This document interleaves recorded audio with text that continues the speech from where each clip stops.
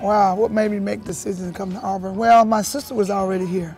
I have a sister a year older, and so she got a scholarship to come here at Auburn, and I wanted to play basketball with her, would have liked to, so that's why I pretty much pursued the opportunity to play at Auburn. And it's a long story about how I actually got here. Preparing for Auburn was probably one of the biggest challenges I ever had to encounter. One of the biggest is that the coach told me that I probably wouldn't play in my junior, senior year because my sister was a much better, more skilled player. I was a late bloomer and I need more polishing up my skills. So they tried to get me to go to another school, a junior college. But at the time, there was no other schools really wanted me. So they said, well, we will honor the scholarship, but the reality is that you won't play probably to your junior, senior year. And so that was one of the biggest challenges because, and also too, I had to ride a bus to Auburn.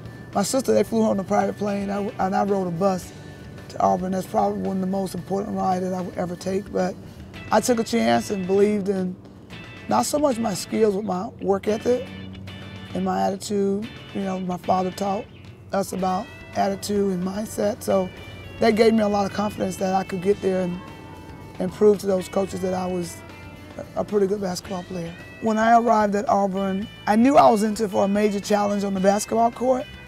And so I felt like I was ready. I was in a mindset that I had to exceed expectations beyond. If the coach said do 25 push-ups, I did 35 because I know I had a lot of room to make up for. But when I got here, I said, man, I could see why my sister fell in love with this place.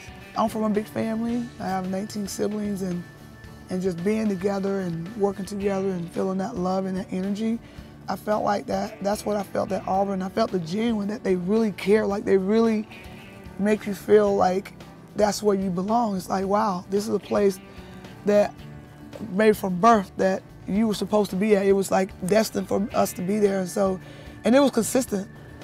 You know, Auburn has obviously been a huge platform for me. I don't think, even though my challenges in basketball, if I had gone to a school where maybe basketball was easy, I don't know if it would have prepared me for the things that Auburn prepared me for. I would have missed out on that challenge. I even was challenged academically.